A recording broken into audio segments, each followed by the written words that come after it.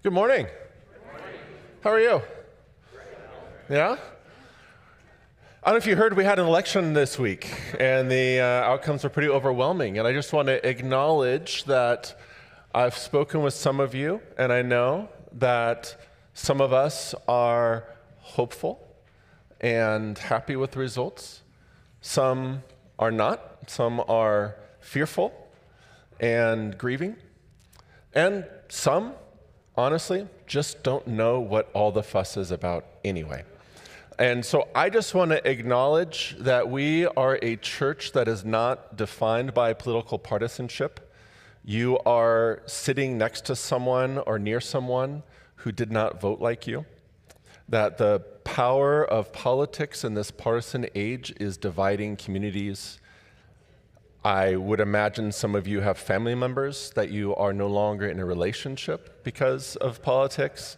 I know some of you are not looking forward to Thanksgiving because of politics. So I want to say and hold space knowing that we all had different weeks. But this church, our congregational church, has never been, and will not be a church that's defined by political partisanship. That we want to hold space for some who are grieving and some are happy. Yeah.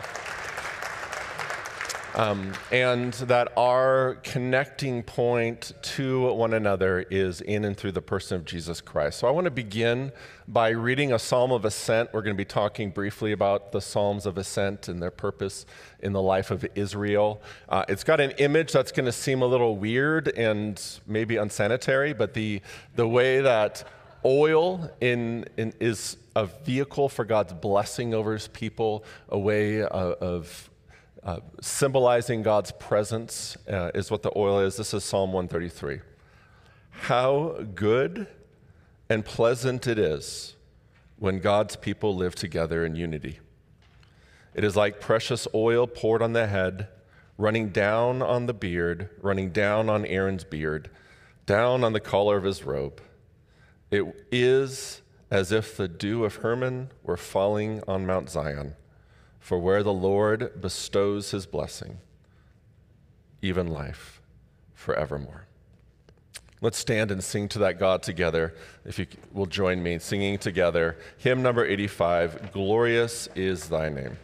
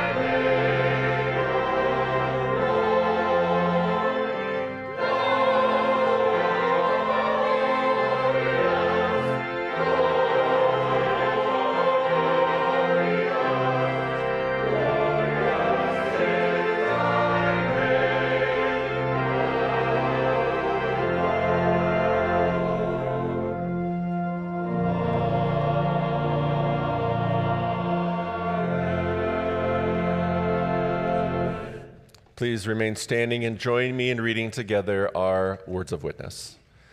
We believe in God the Father, infinite in wisdom, goodness, and love, and in Jesus Christ, his Son, our Lord and Savior, who for us and our salvation lived and died and rose again and lives evermore. And in the Holy Spirit, who takes the things of Christ and reveals them to us, renewing, comforting, and inspiring our souls. We are united in striving to know the will of God, as taught in the Holy Scriptures, and in our purpose to walk in the ways of the Lord, made known or to be made known to us. Amen.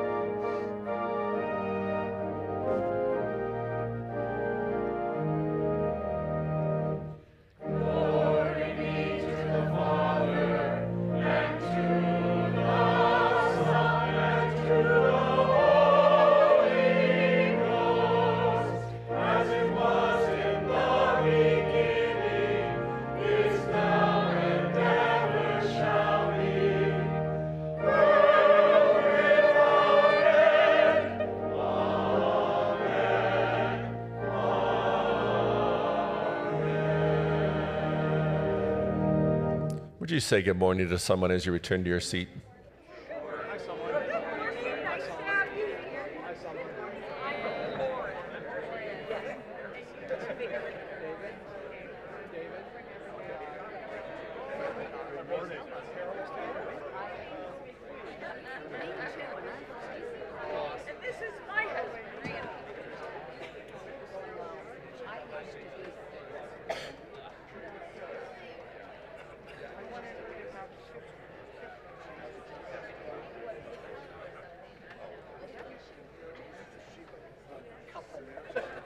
Well, good morning again. Today is Veterans Day weekend. And so if you are a veteran of the U.S. Armed Services, would you stand so we can acknowledge and recognize you?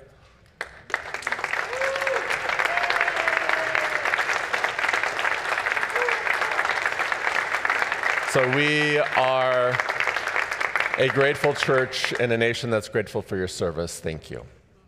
We also want to let you know that Jean Neist went home to be with the Lord on Tuesday. I had the opportunity to spend some time with her a couple of weeks before her passing, and she was a saint. She truly, truly was overflowing with love, the proximity of God, the love of her family, her friends, and she will be dearly missed.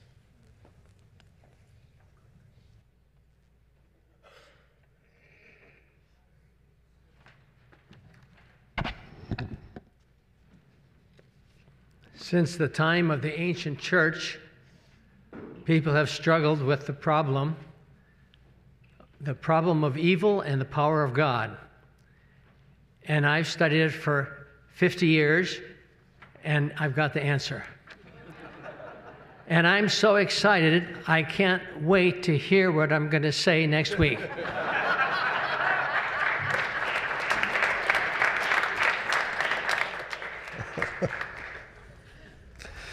Good morning.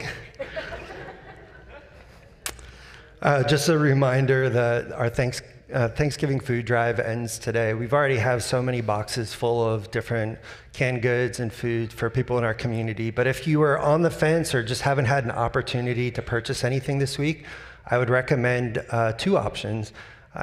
It's probably going to be challenging to bring something in because the office will be closed later. So if you go online and you hit the Give button, you'll see a drop-down menu that will say something related to the giving that you can have for Thanksgiving food drives. Or you can also put any offering in, whatever amount. It really doesn't make a difference because it's all going to lump together so we can purchase anything that we're lacking and any more meals that we may want to purchase. So you can put in there just a Thanksgiving offering, specifically the Thanksgiving food drive, so we know it's for family services. So you can donate online or put any offering into the basket. An additional notice, I guess, we're trying something new, but a familiar tradition. In years past, at the Thanksgiving and Christmas breaks, we've taken up an offering, a special offering, which is specifically to support nonprofit organizations in our community that are doing great work to meet the needs of our community. What we realized last year is we even forgot to do that. How did that happen? Well, we realized that we take up a lot of different offerings for different things. And so we thought, what would be a great idea is to combine them. So we have a new tradition called Thanksmas. And the Thanksmas offering is going to be a 2-month offering. It's an opportunity for you to provide any resources that you may have available in this holiday season to support. This year we're choosing Youth Hope. They're trying to purchase 200 pairs of shoes for the youth in our community, which is a daunting task. They have some support in other areas, but still 200 shoes is a lot of shoes. And so we want to take up a special offering for them between now and the Christmas season, so that way they can purchase it. In the back, in case you didn't receive a letter in the mail, we have the letters in the back that Pastor John wrote, so that way it explains a little more detailed what we're actually doing. And then there's a special Thanksmas Turkey Santa offering envelope for you as well that you can put in your offering, so that way we know it's specifically for Youth Hope and supporting them in this holiday season. And as always, if you have any questions about that, feel free to let me know, or someone in our missions committee, and I'm sure we can provide the information for you. With that said, youth and the kids, we have our classrooms after our special music. And then as a reminder, again, we have our offering baskets in the back, donating online at Redlands Church, or bring in offerings during the week. And Monday we are closed, so it'll be Tuesday or Thursday this week. Thank you.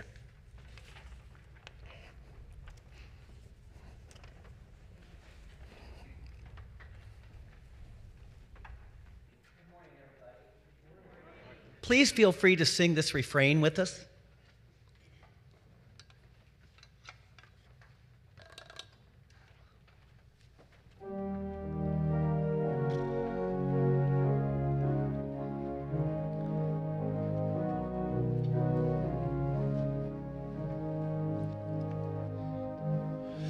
If today you hear his voice, harden not your hearts.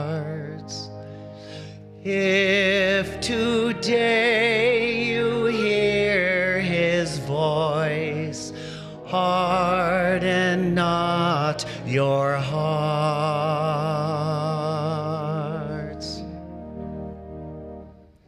Come, ring out our joy to the Lord. Hail the rock who saves us. Let us now come before him. With songs let us hail the Lord. If today you hear his voice, harden not your hearts.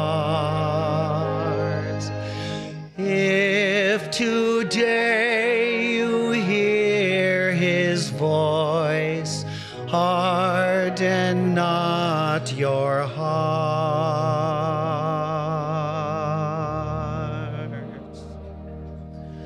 Come, let us bow and bend low.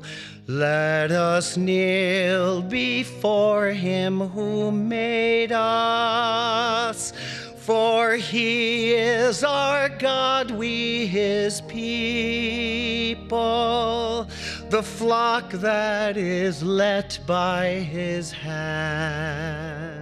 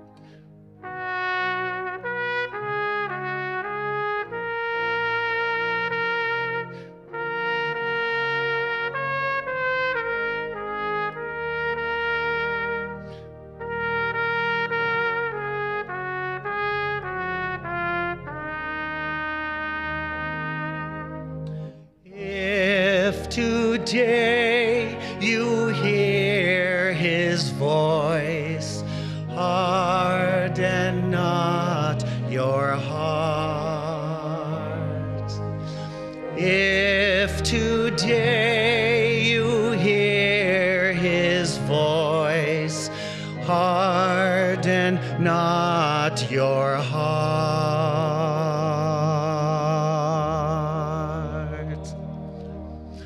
Oh, that today you would hear his voice,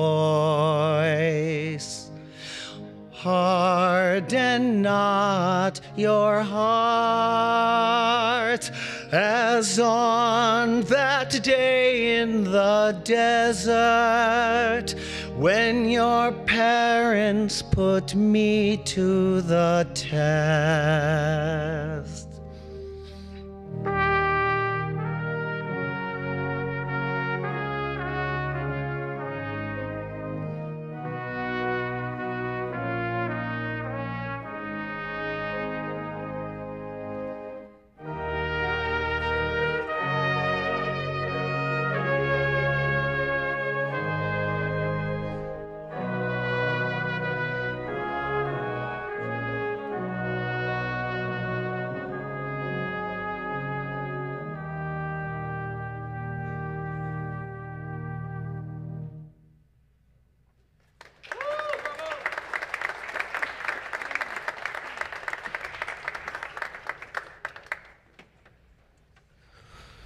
You know, there's songs that you've never heard before, but you feel like you've known them for a really long time.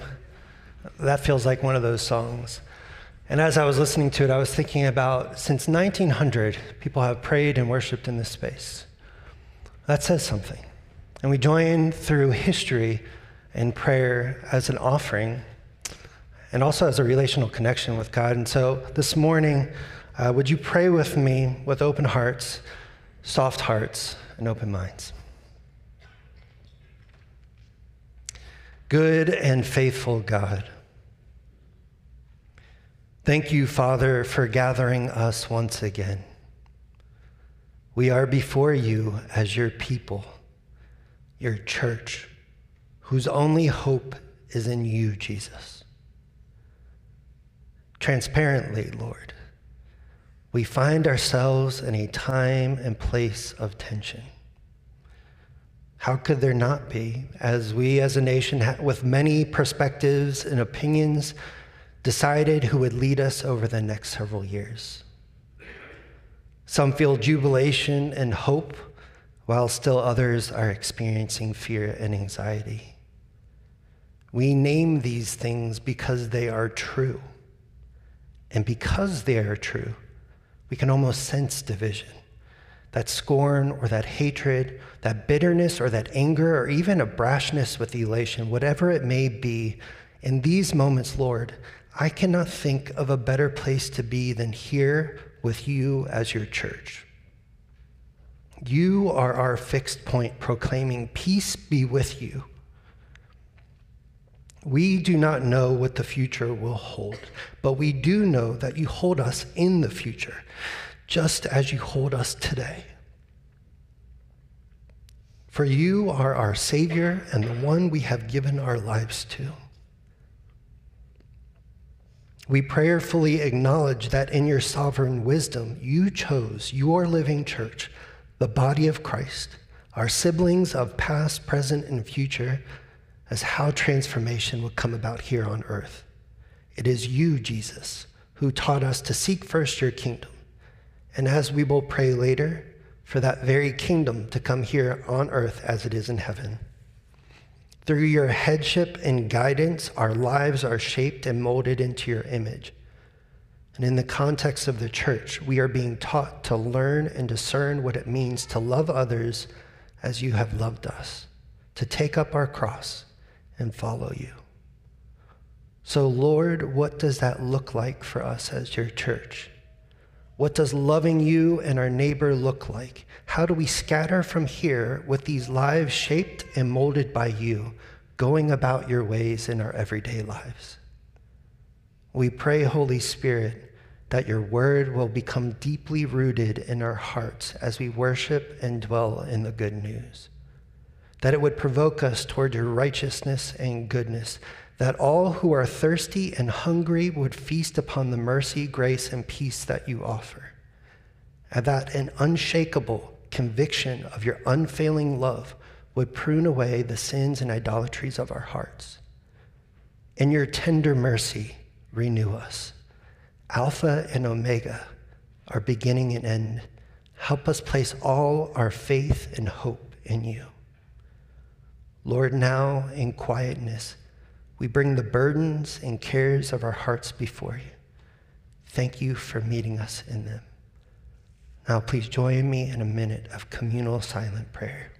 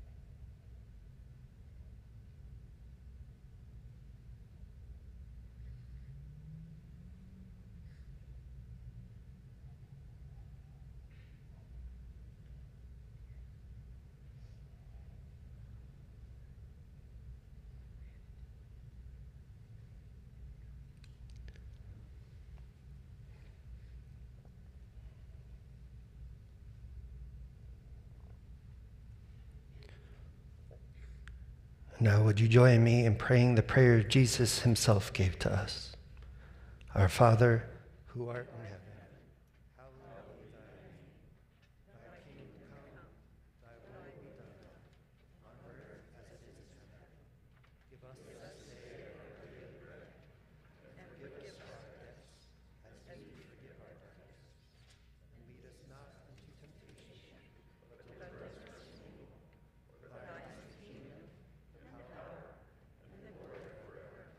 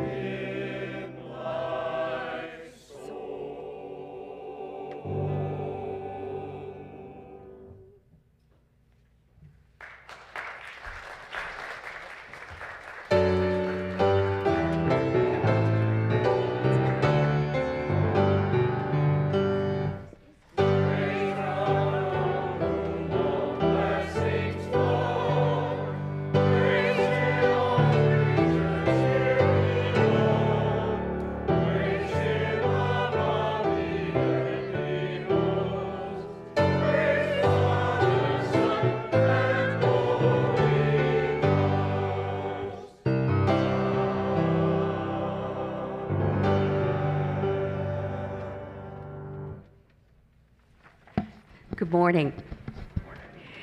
We have readings from both the Old and New Testaments this morning. Our first reading can be found on page 665 in the Pew Bibles or up on the screen. It is First Chronicles chapter 28, verses 1 through 3. David summoned all the officials of Israel to assemble at Jerusalem. The officers over the tribes, the commanders of the divisions, the service of the king, the commanders of thousands and commanders of hundreds, and the officials in charge of all the property and livestock belonging to the king and his sons, together with the palace officers, the warriors, and all the brave fighting men. King David rose to his feet and said, "Listen to me, my fellow Israelites, my people. I had in mind my heart to build a house as a palace of rest for the ark of the covenant of the Lord, for the footstool of our God, and I made plans to build it. But God said to me, 'You are not to build a house to my name, because you are a warrior and have shed blood.'" Next reading is Luke chapter 19, verses 37 through 46 on pages 1633 and 1634. When he came near the place where the road goes down the Mount of Olives, the whole crowd of disciples began joyfully to praise God in loud voices for all the miracles they had seen. "Blessed is the King who comes in the name of the Lord. Peace in heaven and glory in the highest." Some of the Pharisees in the crowd said to Jesus, "Teacher, rebuke your disciples." "I tell you," he replied, "if they keep quiet, the stones will cry out." As he approached Jerusalem and saw the city, he wept over it and said, "If you, even you, had only known on this day what would bring you peace, but now it is hidden from your eyes. The days will come upon you when your enemies will build an embankment against you and encircle you and hem you in on every side. They will dash you to the ground, you and the children within your walls. They will not leave one stone on another, because you did not recognize the time of God's coming to you." When Jesus entered the temple courts, he began to drive out those who were selling. "It is written," he said to them, "My house will be a house of prayer, but you have made it a den of robbers." This is the word of the Lord. Thanks be to God. Well, let's start with David, shall we? Okay, good. Yeah, that's where we're going to start. So David is in the end of his reign. He is thinking through transition of power to his son Solomon. And there is one part of his legacy that was very important to him. If you would have asked him at the beginning of his reign as the king of Israel, what is one thing that you would want to accomplish as a king? He would have said, if I could do one thing, it would be, I would build the temple for God. I would build a temple for his dwelling place among his people. He's lived in a tabernacle, a tent. It's showing wear and tear. It's been across the desert for several times, and God needs a home. He needs a permanent home. Here I am in a palace, and God is in a tent. So he begins to move forward with these plans, and Nathan, his kind of prophet in residence, calls him over and says, listen, I got some bad news. Nathan has given David some bad news before. Bathsheba would be one that stands to mind, and the punishment for his indiscretion, we'll say. Rape and murder, we call those indiscretions. And so this time he comes and says, because was prophesied that the temple would be built in a time of peace, there's not peace here. Your son, Solomon, will be the one to build it. And so he gets the bad news from Nathan and doesn't sit well with him. So he goes above Nathan, kind of pulls rank on him and talks to God directly. And when he talks to God, he hears from God what you just read, that I am not the one to build because I am a warrior who has shed blood. So, it's Solomon's task. So he's gathered his cabinet together, all the people in power, and he says, top of the agenda, number one, part of this little committee meeting here, temple. And I'm not going to be the one to do it. You can hear his heart break. This is my legacy. This is what I wanted for God. And he says it's not to me. And he describes the house of the temple, the house of God, as the place where the ark would dwell. And he calls the ark the footstool of God. And if I were to say to you, I felt like somebody's footstool, you would probably presume that that was a sign of feeling victimized or dominated in some way. But the footstool of a king is a place where the king would take the treaties, the agreements between other nations, kings didn't really campaign, but the promises they made to their people would dwell in there. So when David is talking about the ark as a footstool, he is using political language to talk about the covenants that God has made with his people. That when God rules, when he sits on his throne, and he has a footstool, the footstool is the place where his covenants dwell. So when God is reigning, he's mindful of the covenants he's made with his people. What was in the ark? Well, 3 things we know of. One is Aaron's staff that budded, the staff that symbolized God's power going with Aaron and Moses. The 10 Commandments were in there. And then a golden jar with some manna in it. I don't know how the manna was doing at the time. It didn't have a long shelf life that we learned from Scripture. About 8 hours was about all it was good for. But each of these symbolizing to God's people, when God reigns, he remembers his people. The footstool, the place, the ark of the what? Of the covenant. That's the symbol here, is the covenants that God has made with his people. And then the 10 Commandments, of course, symbolize our side of the covenant, what it means to honor God. So as we go through, and just real quick, Solomon did build the temple in about the year 957 BCE. It was destroyed by the Babylonians some 370 years later. Flattened, not a stone on top of the other. But then the exiles returned to Jerusalem. And so when Jesus is going to the temple, he's going to what archaeologists call the second temple. Whenever you study the life, the religious context that Jesus did his ministry in, it's called the Second Temple period, because it's the time when the temple had been rebuilt, but the time before it was destroyed by the Romans in a siege, much like the Babylonians destroyed it before, in the year AD 70. So as we move forward, hold these thoughts in your mind as Jesus now goes to the temple. Thought number 1, God identifying with his people in exile and waiting for the temple to be built during a time of peace. 2, in the center of the Holy of Holies of the temple was the Ark of the Covenant, which David calls a footstool. The Psalms of Ascent, as people sing as they go out there, refer to it as a footstool.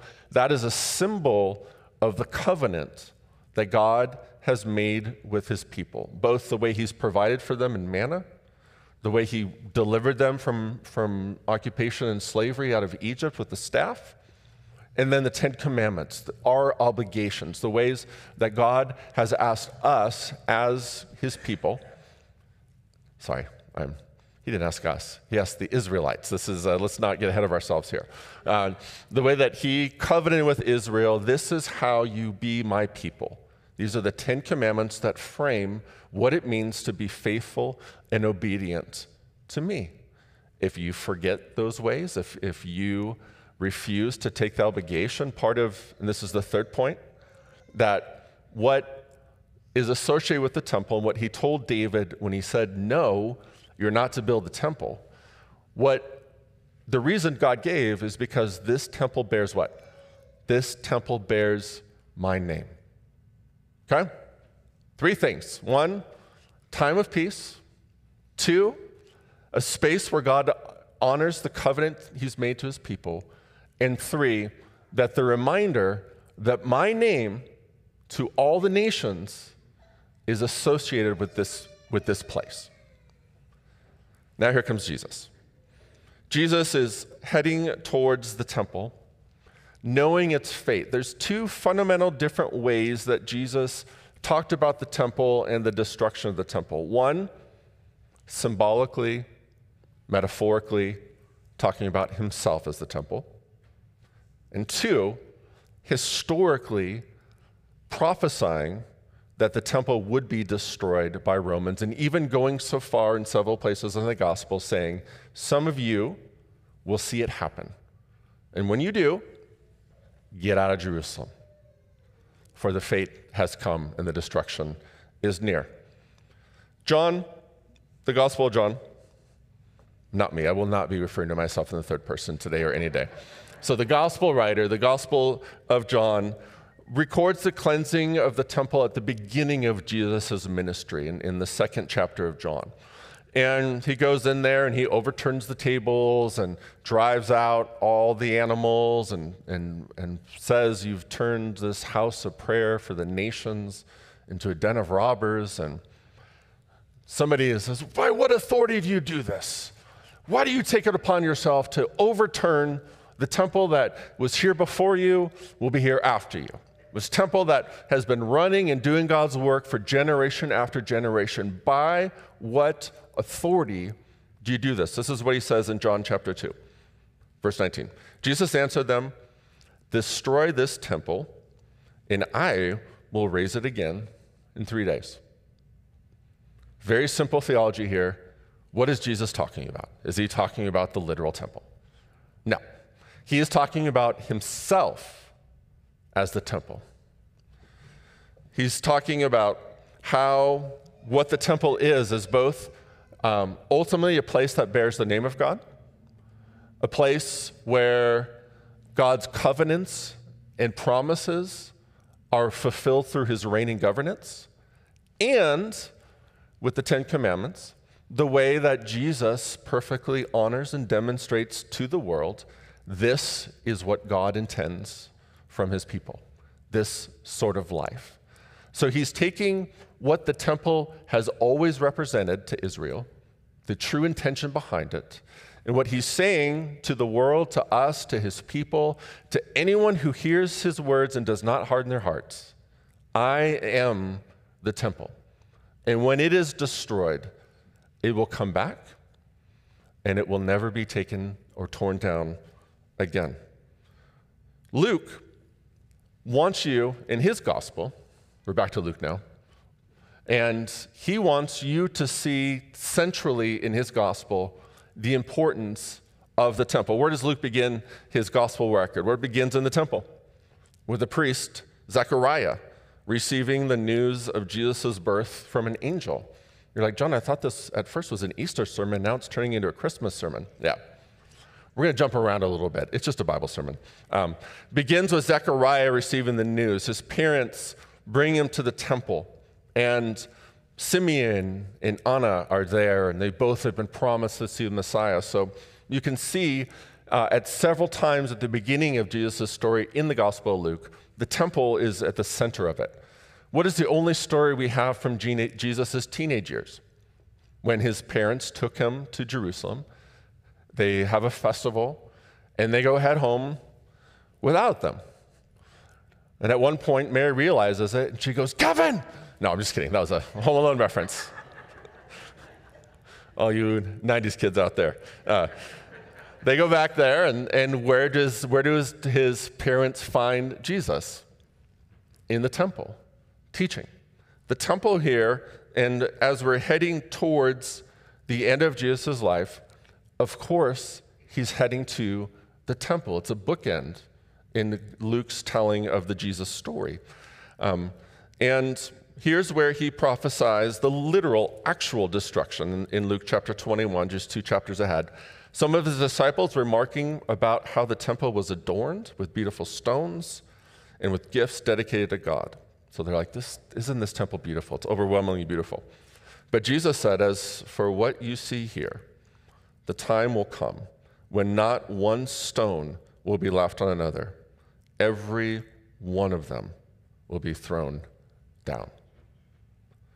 So Jesus talks about the destruction of the temple both in his body with good news. In 3 days, I'll rebuild it. And he talks about the temple as bad news. Not one stone will be turned over. This beautiful temple built to God will come down and be destroyed. So Jesus is heading to Jerusalem. They are singing psalms of ascent. This is Psalm 132, just so you can get a picture of what a psalm of ascent sounded like. Let us go to his dwelling place. Let us worship at his footstool. Again, that's language we're familiar with now. Saying, arise, Lord, and come to your resting place, you and the ark of your might. May your priests be clothed with your righteousness. May your faithful people sing for joy. For the sake of your servant David, do not reject your anointed one. These psalms of ascent that start in Psalm 120 and go through 13, 14 psalms, I forget how many, are songs that as pilgrims were coming to Jerusalem, they would sing. So picture Jesus with his disciples, not just the 12, but a crowd of disciples, people that have been following him. They come up over the hill. What's Jesus riding? He's riding a donkey, a colt, a beast of burden is the important part. Not the thing that's important. It's not a war horse. It's a beast of burden of some kind. It's an animal that's used not to charge into battle. You would not really find that advantageous in a battle, that animal that Jesus is riding on. And he comes in, psalms of ascent, and one of the people there quotes Psalm 118:26, where it says, blessed is he who comes in the name of the Lord. But he gets a little political. Instead of saying, blessed is the man, he says, blessed is the king. Now, they already have a king. They have King Herod. They have Pontius Pilate. They have the ultimate king of all the kings in Rome, which would have been Caesar himself. Calling Jesus king would have been obviously seen as a claim to power and authority. This would have been seen as seditious. This would have been seen as rebellion against Rome. So they get caught up. The disciples are singing, calling him king. The king has come home. The king has returned to Jerusalem. This psalm of ascent we said of the Messiah coming. This is Jesus. He is that Messiah. They're getting, you can see the joy, the dancing, the singing. Can you imagine singing a psalm and saying the promise in this psalm is right here, and we are witnesses to it? The Pharisees are skeptical. The Pharisees are fearful. They come to Jesus, not in a way that they often do of challenging, critiquing him, but they're afraid. They say, Jesus, please quiet your disciples. This is not the time to be shouting king. There are soldiers around that will hear that. And we all know of rebellions that have happened. We all know people that have been killed by Rome for saying things like this. For your sake and for their sake, quiet them. And Jesus says, if they're quiet, the stones are going to cry out. The rocks, the trees, that all of creation has been longing, as Paul says, crying out for redemption. Save us, rescue us. There's something happening, and somebody's going to take note of it. Somebody's going to sing. Somebody's going to say it and name it. And if it's not them, it's going to be the stones, because they understand what is happening. So the song continues, the march continues, the dancing continues. They finally come up over the hill, and they see laid out before them Jerusalem. There it is. and all its beauty, all that it means to God's people.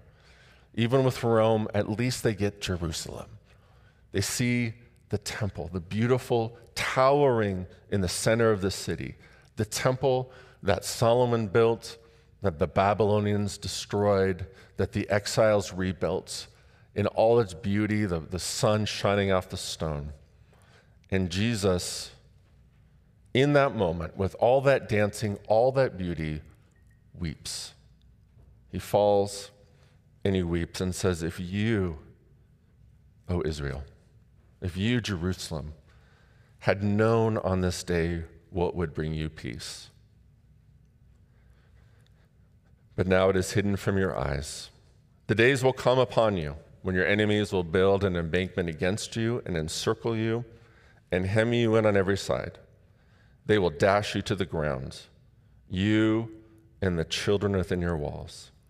They will not leave one stone on another, because you did not recognize the time of God's coming to you. This moment of triumph, of joy, of the King's return, everything building to this moment of Jesus entering as King. And he weeps. They did not see what was in front of them. Why? What did they miss? Well, why is he riding a colt? Let's read Zechariah 9, verses 9 and 10. Rejoice greatly, daughter Zion. Shout, daughter Jerusalem. That's what's happening right now. See, your king comes to you, righteous and victorious, lowly and riding on a donkey, on a colt, the foal of a donkey. I will take away the chariots from Ephraim and the war horses from Jerusalem. And the battle bow will be broken, who will proclaim peace to the nations. His rule will extend from sea to sea and the river to the ends of the earth.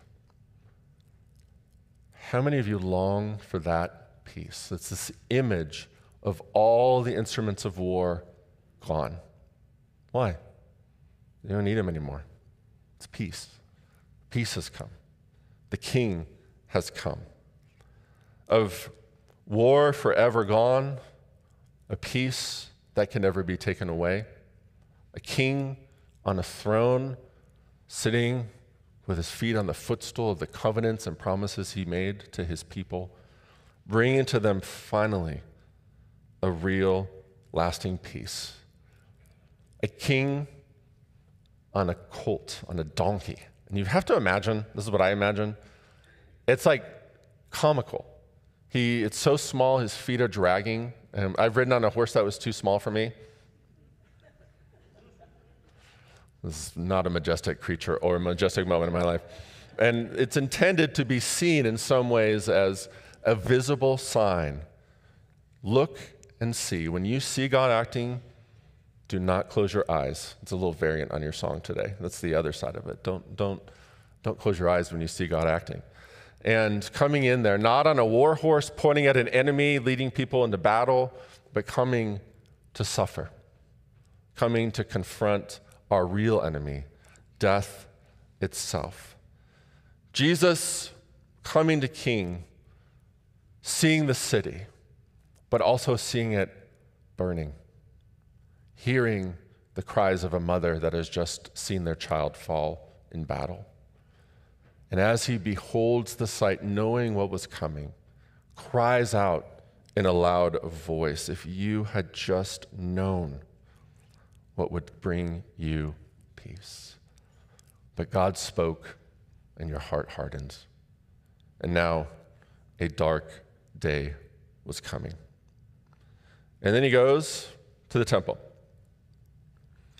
Not as people would expect him to go, but to cleanse it, to purify it, to drive out those who were using this space to profit in some way from it.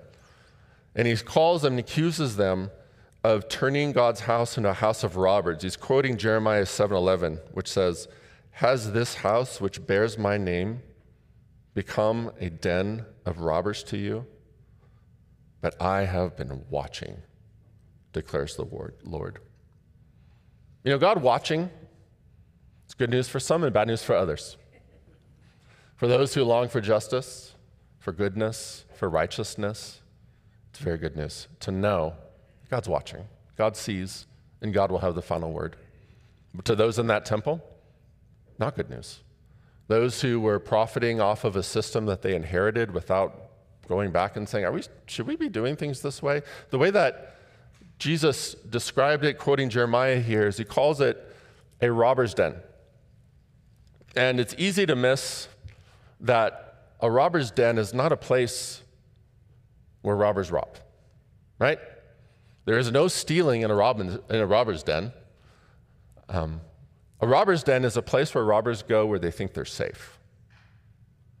And what Jesus is saying, quoting the prophet Jeremiah, speaking of the temple, is you think you're safe here because you're at the temple. You think you're safe here because what you do in my name. But I've been watching. I've been looking at what's happening into the place that bears my name. And I've come to pronounce judgment, that its days are numbered. They were blinded by power, comfort. Now Jesus had come. Jesus was standing before them, and the bill was due. I've chosen some comforting texts today, haven't I?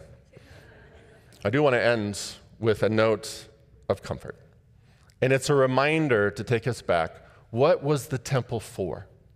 What did God intend this space to be? Jesus tells us what it is, but he's quoting from Isaiah. So let me let Isaiah have the last word here.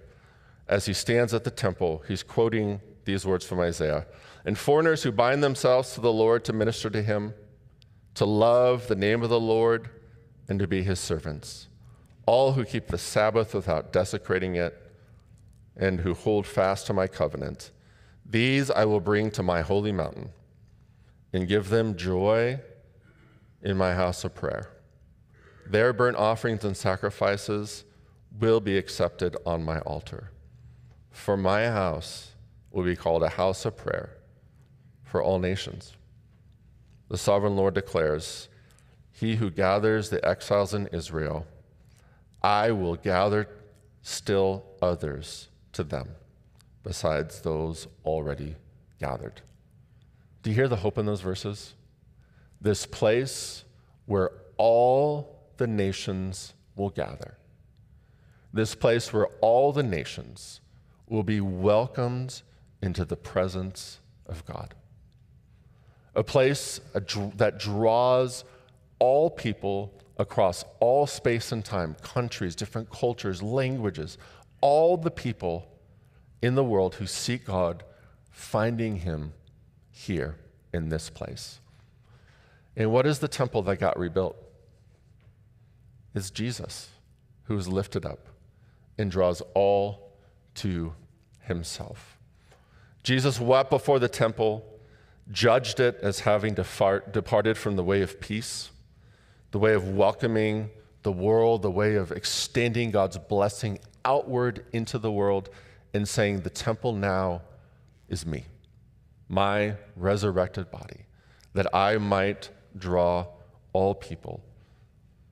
For all who long for good news, I have some good news today. Jesus is the place where God dwells.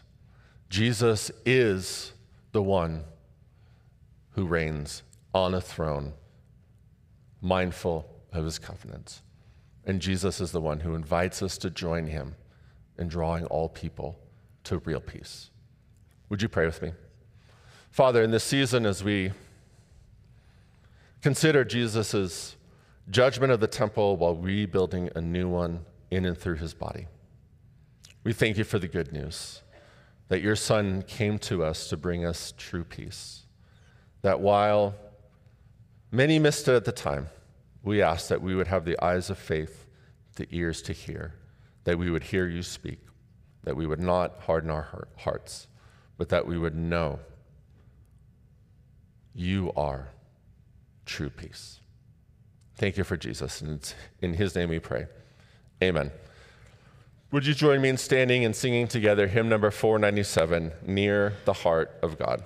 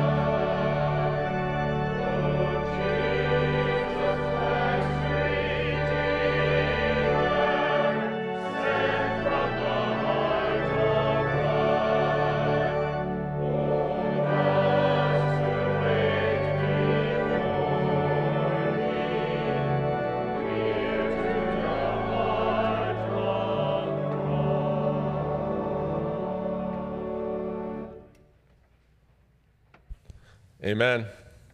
Thank you for worshiping with us today. I'm going to close now with a benediction from one of the other Psalms of Ascent, Psalm number 124. And know, anyone who's experiencing any anxiety, fear in this season, Jesus will always get the last word. Hear now your benediction from Psalm 124. Our help is in the name of the Lord, the maker of heaven and earth. Amen.